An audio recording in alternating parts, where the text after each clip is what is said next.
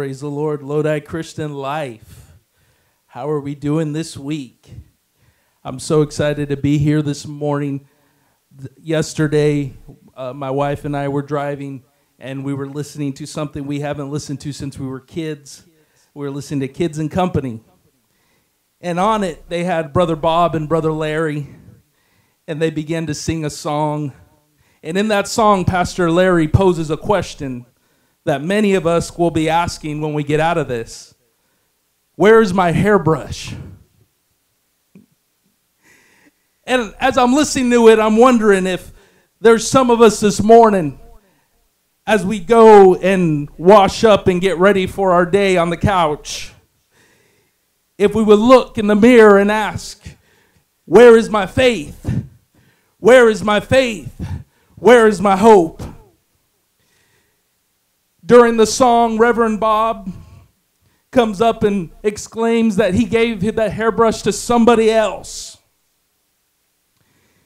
And in my mind, I'm thinking, who can I give my hairbrush to? Who can I give my hope to? Who can I give my faith to? Because on this Sunday morning, I'm not cowering on the couch in fear, wondering how or if we're going to get out of this, wondering what's going to happen. But I have faith in knowing where my hope comes from, where my faith comes from. I'm excited this morning. Let's go ahead and this atmosphere in your couch, raise your hand, raise your voice, and let's begin to pray. We've got some needs. Let's pray for those that have been affected by COVID-19. Brother Eli Hernandez, let's keep him in prayer. Brother and Sister Kevin Howard and the family. Brother Andreas Manera, let's keep him in prayer. Brother David Doyle, Brother Schaefer and family. Brother Abbott and Brother Grogan's family, let's keep that family in prayer. Arlie, Brian Fox's aunt, Sister Arlie, let's keep them in prayer. There are other needs that are not connected to the coronavirus. Linda Boyd needs prayer. Alyssa Connor needs prayer. Karen Stevens needs prayer. Let's, right where you're at, right where you stand or sit, let's just lift our hands and bring these needs before the Lord. Jesus, I come before you today, knowing your prayer answering God. I have faith and hope, and I pray for every need that we have today, everybody that's been affected by this virus. We pray, Lord, that you put your hand on this country, put your hand on this world, that you would raise these families up from their beds, Lord, that you would bring peace and comfort and hope to them in this time. We pray, Lord, for protection on our church family. We pray for Sister Linda Boyd and Alyssa Connor and Karen Stevens. We pray you would meet their needs in the name of Jesus, in the name of Jesus, in the name of Jesus. Thank you, Lord. Amen. Just one announcement today. Let's remember that this week is our week for prayer and fasting. Monday, Tuesday, and Wednesday. Let's take some time out and let's spend it in prayer and fasting and giving up something for the Lord in this time. Amen. Praise the Lord, Lodi Christian Life family. Amen. I always like to say it's good to see you in the house of the Lord, but today I cannot do that, only with the exception of maybe about 8 of us, and it always is good to see them here, obviously. But I'll be glad when we're able to say that again. I was thinking today, it is about 8 weeks. For some, they passed the 8-week mark a few days ago. For some of us, it'll be 8 weeks tomorrow. And that we have been quarantined in our homes. It has been difficult for us, very difficult for us, and I understand. And with Brother Gomez saying what he said concerning God and Where is God? Basically, that's what I'm going to speak about this morning. I'm going to speak about where is God? Where is God? Some thought, well, maybe a couple weeks and this will all be over. And there are some of you that you have been in your homes since the very beginning of this. And it's almost like you're a prisoner in your home. And now some of what the reality is setting in of what this is all about. We've heard that there's going to be a glimmer of hope, hopefully within the next couple of weeks, things of that nature. And if there is, that is fine. With me, it's a little bit different. I still go to my office. I still have Zoom meetings. I still have classes with my students, though the platform is a little bit different now. And it's a Zoom meeting versus a classroom setting. But I still talk to them and still deal with them. But it's just a little bit different scenario because you look out and you're not able to go and be and do what you want to do. And if we're not careful, we say, where's God in all of this? And I want to draw your attention to the book of Job, chapter 23. Job, chapter 23. Job answers, and the word of God says, Then Job answered and said, Even today is my complaint bitter. My stroke is heavier than my groaning. Oh, that I knew where I might find him, that I might come even to his seat. I would order my cause before him and fill my mouth with arguments. I would know the words which he would answer me and understand what he would say to me. Will he plead against me with his great power? No, but he would put strength in me. There the righteous might dispute with him, so should I be delivered forever from my judge. Behold, I go forward, but he is not there, and backward, but I cannot perceive him. On the left hand, where he doth work, but I cannot behold him. He hideth himself on the right hand, that I cannot see him. But he knoweth the way that I take. Even when he hath tried me, I shall come forth as gold. This morning, for a little while, I want to speak on where is God? Where is God? And that may be what a lot of people may be thinking today. Where's God in all of this? When I was a child, I did not grow up in the city. I didn't grow up hearing the horns honking and traffic lights and all that kind of stuff. I didn't grow up listening to any of that. I didn't know what a drive-by shooting was until I came to California. I grew up in the cornfields, southern Illinois is where I grew up. And one of the great things that we did when I was a child is we played a very childish game that our children still play to this very day. It's called hide and seek. Some would hide in the barn, and some would hide in the wagon, and some would hide, in the hay bales. And when we did it at night, it was even more fun because nobody could find anybody. And when you stop and think of what Job is saying, it kind of reminds me of that old childhood game. It's as if God is hiding from Job. He said, I traveled east looking for him. I find no one. Then west, but not a trace. I go north, and he has hidden his tracks. Then south, not even a glimpse. It's as if God and Job are playing hide and seek, but in reality, what God is really wanting to do and desires to do is that he wants to know him. He wants to know him. It is his desire that we rely on and experience his love and his compassion, his strength. So he says to all who are willing, come unto me, all who are weary and heavy laden, and I will give you rest. Unlike us, God knows what will happen tomorrow, next week, next year, next decade. He says, I am God, and there is none like me, declaring the end from the beginning. The psalmist David wrote this in Psalms 46:1. God is my refuge and strength, a very present help in trouble. But if we want to find God, we must make the sincere effort to go after him.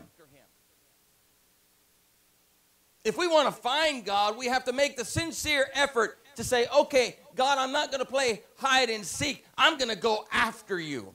Maybe during this time, God is looking at us and saying, He's saying, I pursued you and pursued you and pursued you. Now it's time for you to pursue me. Now it's time for you to pursue me. Let me tell you some of the things that I have done under quarantine. Get ready, Lodi Christian Life. I have finished the manual for small groups, 47 pages worth. I have finished the manual for New Believers membership class. I have finished the fill in the blank for New Believers membership class. I'm not waiting for us just to open the doors, and I'll be glad when we do. But I'm going after it so that when we do open the doors, we are ready to go into the highways and byways and compel them to come. I'm going to keep my hands busy doing something for God because I know this shall come to pass. Do you still have as much faith, Brother Bishop, as you had before? I have more faith right now than I've ever had in my entire life. I have great peace that God is taking care of this right now. God sets up kings, the Bible says, and he brings them down. This did not take God by surprise. You can not watch the news or pick up the newspaper without hearing about how bad it is, and things will never return to normal, whatever normal may be. In the midst of all of these situations, sometimes we ask, where is God in all this mess? God's not sitting up in heaven wringing his hands saying, what's going to happen? God knew it was coming. God knew what was going on. He allowed what was going on, maybe just for us to pursue him. Maybe for us just to, instead of God coming after us all the time. In the book of Genesis, we read of one by the name of Adam. And every evening, the Lord would come out and he would commune with Adam. And he came out as he did on other times, and he says, Adam, Adam, where art thou? And sometimes if we're not careful, we get so busy in working for God that we stop living for God. Sometimes it's not about how much work we do for God. What God is wanting is the relationship with him. He's wanting that communion with him. Not just 30 minutes or an hour worth of prayer, but really just walking with God. Walking with God. Talking with God. Just like you would your spouse sitting at the coffee table every morning with a cup of coffee. Just like you would your children or whatever, a friend or whatever the situation may be. Talking and just communing with God in a way that it's not awkward. He communed with Adam every day at the cool of the day, but on this day, Adam didn't show up. And God's looking for him and saying, Adam, where are you? Where are you, Adam? Maybe God is looking at us today and saying, Lodi Christian Life, where are you? Where are you? Hello? Hello? We have experienced some of the most incredible blessings over the last 2 years. Phenomenal blessings. And we didn't ask for any of it. God just poured it out and poured it out and poured it out. And I thank God for that. But now we've had our backs pushed against the wall. And the same God that was giving us all the blessings that he gave us starting 2 years ago is the same God that is right there. He's with you in the good times. He's with you in the bad times. It doesn't make any difference. God is still there. Where is God? God is right where you're at today. That's where God's at. And Adam finally says, I'm over here, Lord. He says, why are you hiding, Adam? Days gone by, you never hid. Maybe days gone by, we just took for granted all the blessings that the Lord has given to us. And now we're not having those blessings. Blessings by being able to come together as a family of God at Lodi Christian Life and shaking hands and hugging necks and seeing children who are cooped up in their houses saying, Mama, I want to go to Sunday school. Young people saying, I want to get out and go and get involved with young people. Hyping saying, we need to gather together and have a good time. Maybe God has put the entire brakes on everything so that we would pursue God in a way that when we come back as a family of God, it's never the same. That we don't take the things of God for granted. We don't take the Spirit of God for granted. We don't take the people of God for granted. Where is God? Tomorrow will be a difficult day for me personally. Tomorrow will be a day that I will most likely just be by myself. Because tomorrow is the anniversary of the passing of one of the greatest men in my life that ever came into my life. And that individual is my father. My father passed away 2 years ago tomorrow. My father was 92 years old. My father was a wise man. He was my pastor. But he was a wise man. And one day he looked at me and he said, "Son, I'm going to tell you something." He said, "One day you're going to pastor Lodi Christian Life." And for you, those of you who are listening, Lodi Christian Life, you knew my father.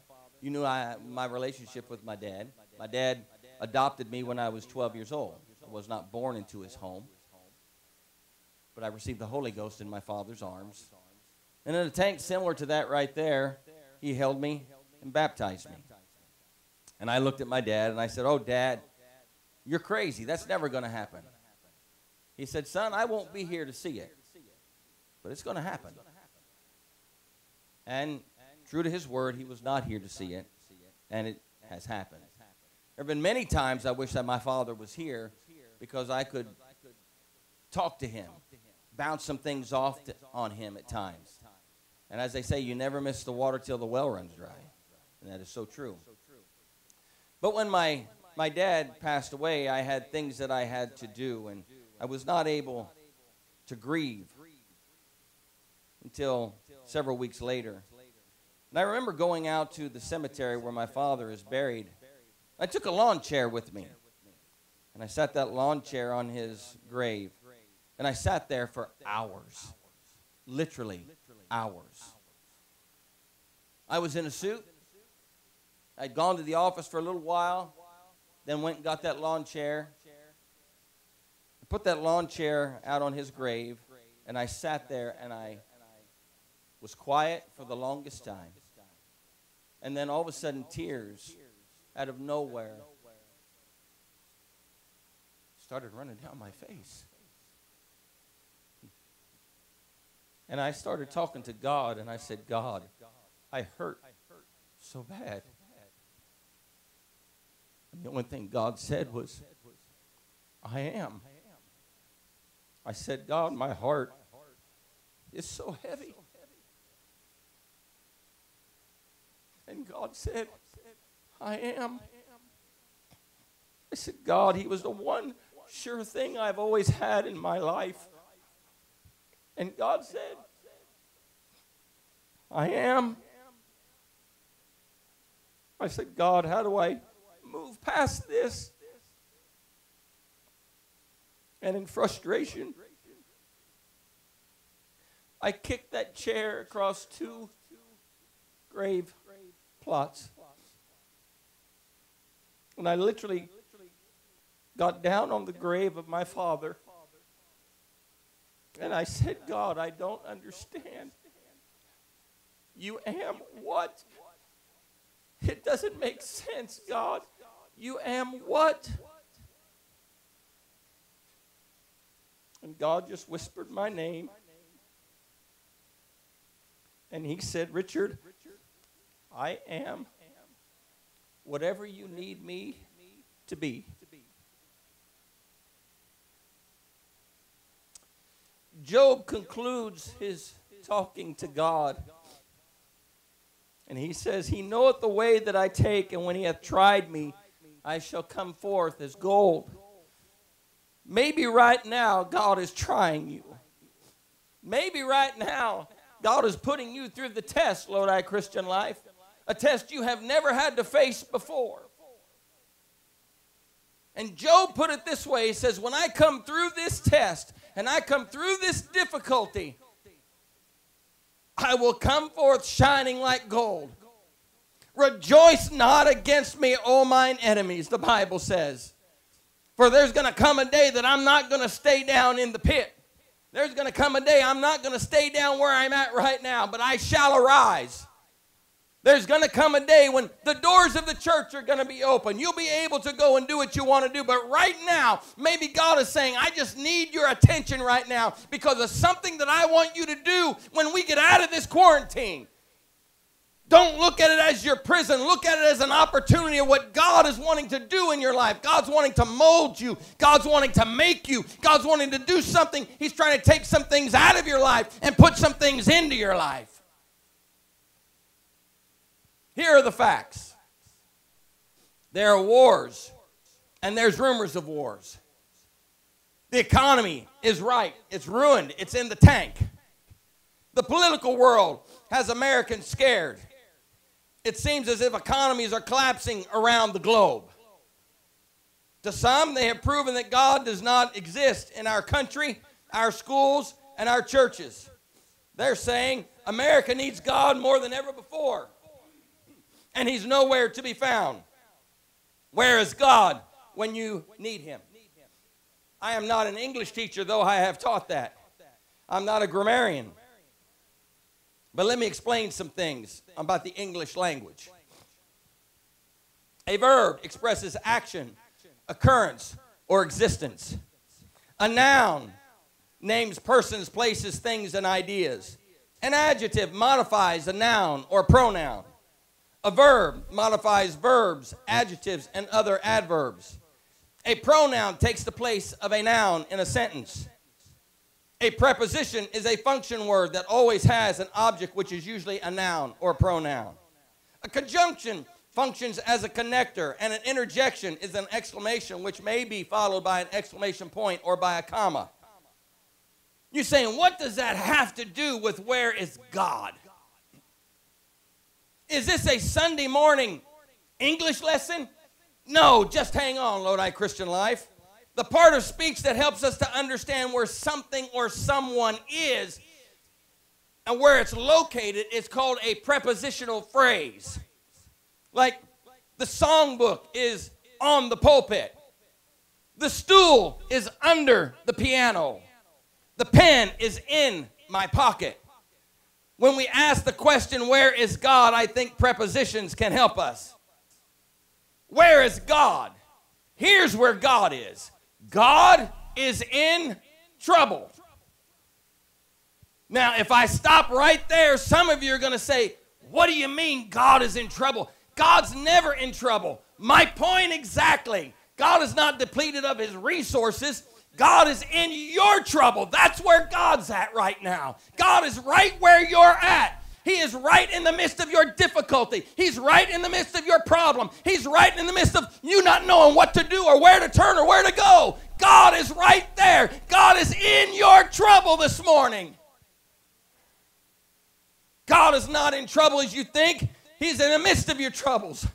All of a sudden, we start reading the Word of God, and we get back into the Word of God. Put the newspaper down. Shut the radio off. Turn on worship music. Get in the Bible and see what's going on in your world. You start reading the Word of God, and you start reading about a man by the name of Joshua. And Joshua starts looking at this city called Jericho. What am I going to do with this? The walls are high. The walls are thick. And history tells us that 3 chariots could race on the top of the walls of Jericho and never touch each other. It was that thick. And the Lord looks at them and says, this is what I want you to do. I want you to walk around the walls. Now, to a lot of us, that's like, what do you mean walk around the walls? That's a weird kind of warfare. God's ways are higher than my ways. Sometimes I don't even understand them.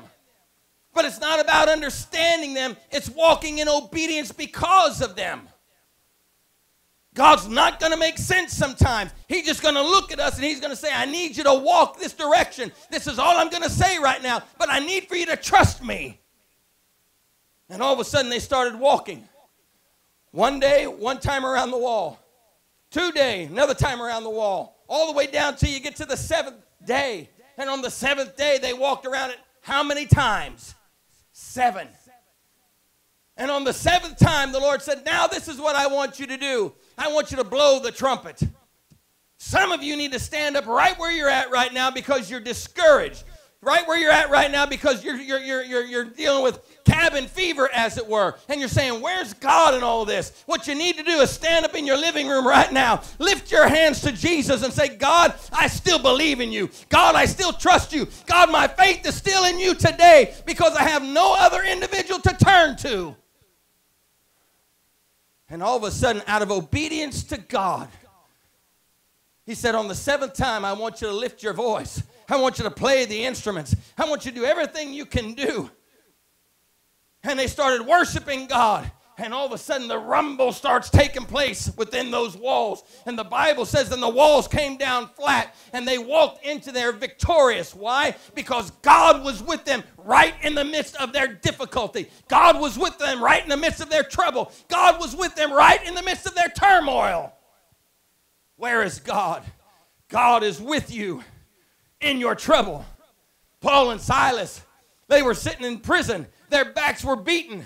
And the Bible says they didn't sit there and they didn't fold their arms sitting in the mully grubs. No, that's not what they did. The Bible says, and at midnight, they sang praises to the Lord. And at midnight, their worst time of their entire life, the darkest part of the night, at midnight, they sang praises to God. And all of a sudden, an earthquake takes place. And the shackles that held them fast to the wall and the shackles that held their feet fast to the floor were now unloosed. And they're standing up. And the jailer was going to kill himself. And Paul said, you do yourself no harm. We're all here. We're all here. When I start looking at that, it starts reminding me of the book of Daniel. When they took Shadrach, Meshach, and Abednego, and because they would not bow, the king says, you make that furnace 7 times hotter. They make it 7 times hotter. And they throw them in there. And here they are. They had them bound up with the king's ropes. And the king looks in and says, did we not put 3 in there? He said, yeah, we put 3 in there, king. He said, well, how come there's 4 of them in there and one looks like the Son of God? Because God is with you in the midst of your difficulty. God is with you in the midst of your trouble. God is with you when everything else is turned against you. God says, I will never leave you nor forsake you, but I'll be with you to the end of the world, the Bible says. Where is God? Job, you looked forward and you looked backwards, but you didn't find God. You looked to the left and you didn't find him. You looked to the right, you didn't find him. You looked north, you looked south, you looked east, you looked west, you didn't find him. Instead of looking around to find God, Job, why don't you start looking up to see God? You can't look to the right, he's not there, it says. Can't look to the left, he's not there. I'm looking to the north, the south, the east, and the west. And I'm looking at Job saying, Job, you've been looking around is the problem. Start looking up. That's where you're going to find God. You're going to find God by looking up. You're going to find God by lifting your hands in worship and praise. You're going to find God by giving yourself at this time during this quarantine to God like you've never given yourself to God. God is where the lost and hurting are. God is where the battered and the bruised are. God is where the shackled and the imprisoned are. God is in the midst of your dilemma. Psalms 107 and 13 says, only you, talking about God, only you, God, give us victory, and only you, God, crush our enemies. There's an old song that says, can't nobody do me like Jesus. Can't nobody do me like the Lord. Can't nobody do me like Jesus. He's my friend. You may be able to keep me out of the church, but you can't keep me away from God. You may be able to keep me from going a lot of different places, But when I can't go to him, he comes to me. All I have to do is I call Abba Father. I call Daddy. And Daddy pushes all of heaven aside and all of hell aside and says, okay, Richard, what is it that you need today? That's the kind of God that I'm talking about. That's where God is. Romans 8:13 says this. So what shall we say about this? If God is for us, who can be against us? If God is for me, there doesn't make any difference who's against me at that point. If I don't please God, it doesn't make any difference who I please. I have to please God. I have to know that God is with me. Where is God's address? It's not at the end of your street. It's not 322 West Elm Street. It's not 300 Hilborn Street. God's address, I'm going to tell you where it's at. God's address is at the end of your rope. God's address is at the end of your rope. When you don't know what else to do, you tie a knot in the end of it and you just hang on saying, God is going to bring me out. God is going to be there with me. Where's God? Right where I'm at. God is not in trouble. God is in your trouble. Where else is God? God is in charge. Where is God? God's in charge. God's in charge of everything. If there's anything our bishop has always said here at Lodi Christian Life is that none of this took God by surprise. God is in charge. You're saying, but Pastor, you don't understand. I'm trying to make my mortgage. God is in charge, homeowner. You're saying, Pastor, you don't understand. I've got a car payment to make. Automobile owner, God's in charge. You're saying, I got rent to make. God's in charge. I got families with COVID-19. God's the healer.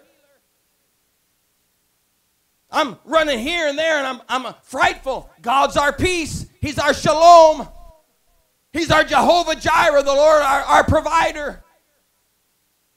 In the midst of all of this, God is still in control. Nothing takes God by surprise. Nothing takes God by storm. He holds the world in the palm of his hand, and he makes the world move at his very voice.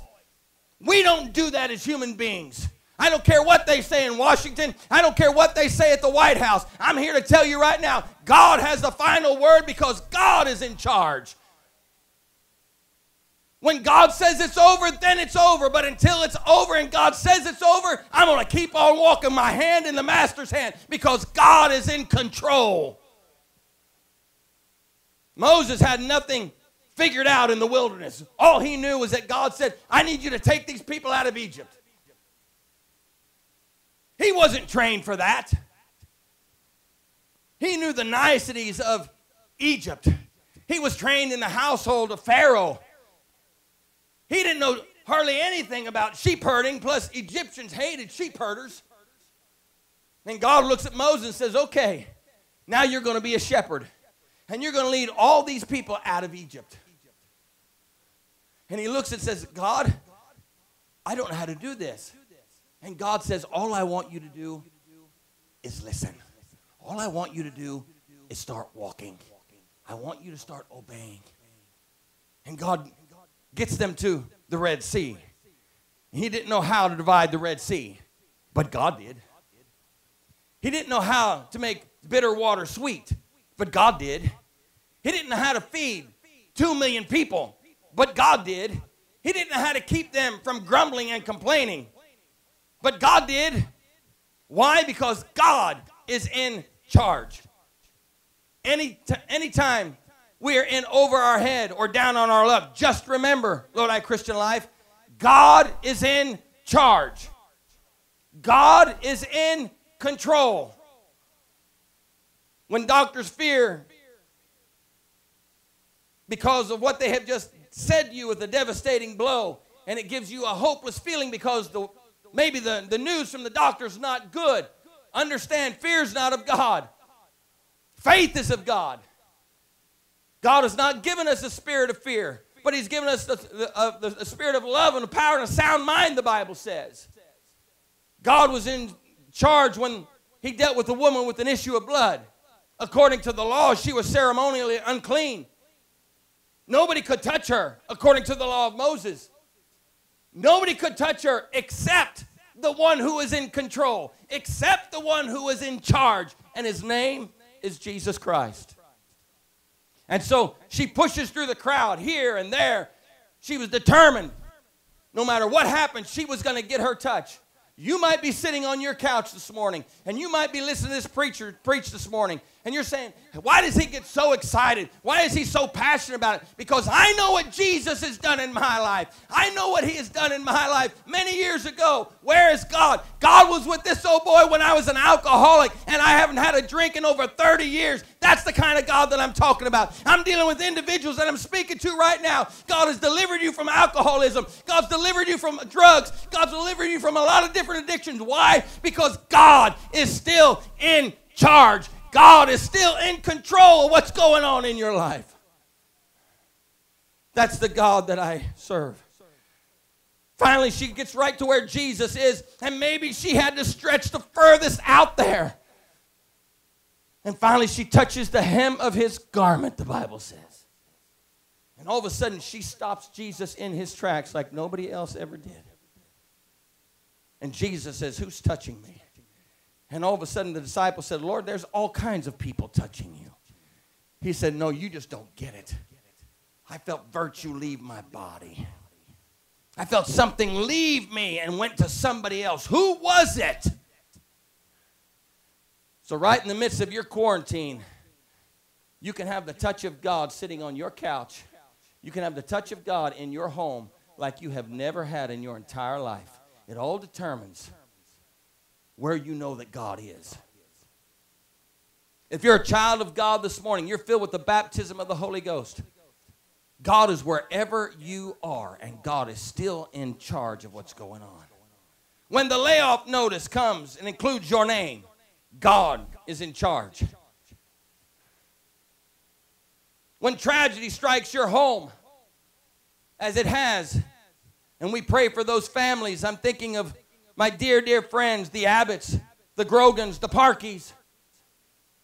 They lost their father, their husband, a grandfather. I'm thinking of other individuals who are still struggling with COVID-19. God is still in control. God is still in charge.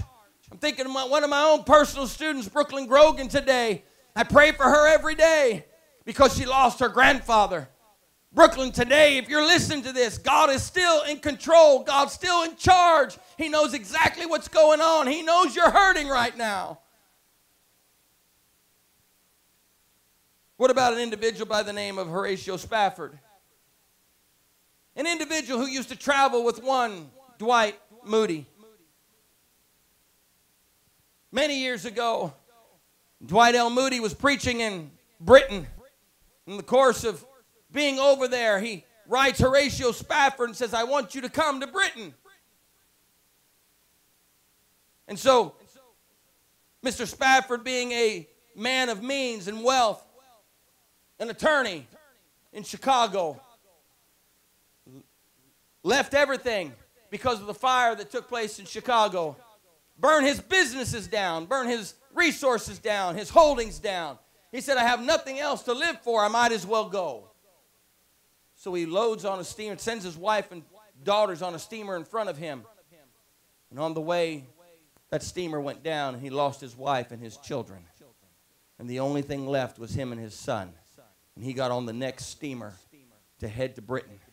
And just as they got to the place where the last steamer went down, he went to the bow of that boat, and he penned one of the most beautiful hymns we still sing in the church today. It is well with my soul. It is well with my soul. I ask us today, are we able to say that it is well with our soul today?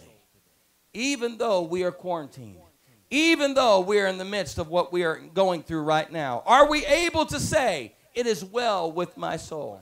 Maybe you're listening this morning. Are you able to say, it is well with my soul? Maybe God's trying to get our attention. Maybe God's trying to get us off of everything else and say, I need you to get your focus back on me and let you know that it is well with my soul. The last is God is always on time. God is always on time. It doesn't make any difference what's going on in your life. God is always on time. God is in your trouble. God is in charge. And God is always on time. No one likes to wait. I don't like to wait. Sometimes Sister Bishop will look at me and she'll say, have patience. And I'll look back at her and say, I'm not a doctor. And yet God is trying to teach us patience. Book of James tells us that very, very well. No one likes to wait. We wait in traffic. We wait in the carpool lane. We wait in holding patterns. We wait in the grocery store. We wait for the doctor. We wait for the spouse. We wait for the spouse. We wait for the spouse. We wait for retirement. We're waiting for this sermon to get over. We're waiting for Jesus to return. We wait, it seems like, right? I have learned in life that just because God says wait does not mean he's saying no. What he's saying is he's simply saying, just not right now. Just because you are delayed something does not mean that you're being denied. You need to understand that this morning, Lodi Christian Life. Just because you are being delayed something right now does not mean that God is denying you. Your blessing is building up even better as you wait. Look at your neighbor right now and say, increase. Waiting on God is the process of becoming what God wants you to be. What God does in us while we wait is just as important as what we are willing to wait for. Waiting, biblical waiting, is not a passive waiting around for something to happen that will allow us to escape our troubles. In the process of waiting, there's some things that take place. Very quickly, I found that in waiting, you have to have faith. Brother Gomez talked about it this morning. He said you have to have faith. Hebrews chapter 13 and verse 5 says this, let your conversation be without covetousness and be content with such things as ye have. For he hath said, I will never leave thee nor forsake thee. You have to have faith. And Paul went on to say this in Romans 8:28. And we know that all things work together for good to them that love God. Not all things are good. This is not good. He said, but all things work together for the good that love God, to them who are called according to his purpose. Everything is not always good. But God sometimes is doing his best to teach us something in the waiting period. Galatians 6 and 9 says this, let us not get tired of doing what is good. At just the right time, we will reap a harvest of blessings if we don't give up. Let us not be weary in well-doing, for we will reap if we faint not, the Bible says. You're saying, Brother Bishop, I'm in this house and I've been here for the last 4 weeks. I understand that, beloved, and we may be there for another 2 weeks before we see anything starting to open up. But if that's what the case is, let's find out what God wants us to do in these next 2 weeks, because God is still in control. Where is God? God's right there in your house right now. He's right there with you sitting on the living room couch or in that easy chair listening to your pastor right now. Waiting on the Lord requires trust. Waiting means that we give God the benefit of the doubt that he knows what he's doing, even though I don't. I may not understand it, but God's at work on my behalf. And waiting is God's way of seeing if we will trust him before we move forward. And the last thing that waiting does is waiting allows God to do his work.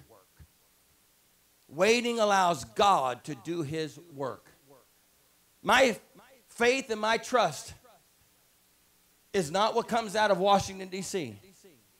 The Bible says, I will lift up mine eyes unto the hills, from whence cometh my help. My help cometh from the Lord, which made heaven and earth. Start quoting Psalms 121 and see if your faith doesn't start arising. See what God is able to do. God brought you this far. He's not going to leave you now. Where is God? God's right where you're at. Where is God? God's right in your dilemma. God's right in your praise. God's right in your adoration to him. God's right in your misunderstanding, saying, God, I don't know where you're at. God understands all that, but God is still there. As a pastor, I want to speed up the growth process of a growing church and its ministries. Let's see it happen, God. Let's blow and go and just see it go, God. And I will tell you this right now. God's had to kind of pull me back and say, okay, not a problem. I'm glad you got all this passion, all this exuberance. But I need to talk to you about a few things. There's a lot of times I would go to my office, no one was there, and I would just sit there, and God just starts talking to your pastor at that point. I see much that we could do and should be doing. I see needs that are not being met. I see the hurts of people. I drive through neighborhoods in Lodi, and I'm bombarded at the thought of many people spending eternity without Jesus, and that bothers me. I've had a vision to reach my city, and I still have that vision to reach my city. I want it to be a reality, and I want it to happen now. And I question God, why not now, and why not bring it to pass now? And then God says, but my timing is best. I'm taking care of all of this before you see this. And he who is taking care of all of this so that we can enjoy this right here, we've got to put our faith and our trust in and know that God is still in our midst and in control of everything that we do. In closing today, I ask this question, is there a God? We know that that is a silly question. We know as Christians that there is a God. But maybe you're listening today and maybe you're not a Christian. And maybe you're just watching this preacher thinking this guy is passionate. He's ranting and raving about what God is able to do. I'm going to tell you why. Because God has healed my body. God has performed miracle after miracle after miracle in the life of my wife and also people that attend this church. God has delivered individuals in a way that most people would just be blown away at. Because it didn't take Alcoholics Anonymous and Al-Anon and a drug rehab program and all that other kind of stuff. It took one trip down to this altar with people raising their hands, and just like that, God delivered them of their vices. So I ask you a question. If there is no God, who dressed the penguin in a tuxedo? If there is no God, who choreographed the waltz of the planets? If there is no God, who causes the body to heal? If there is no God, how did one rustic carpenter change the world? If there is no God, who crammed all that data into what we call DNA? If there is no God, why do we pray? If there is no God, who was Moses talking to at the burning bush? If there is no God, who ignites the sun every morning? If there is no God, why is the Bible the all-time bestseller? If there is no God, how did the cross become the symbol of power? If there is no God, who sketches pictures in the sky?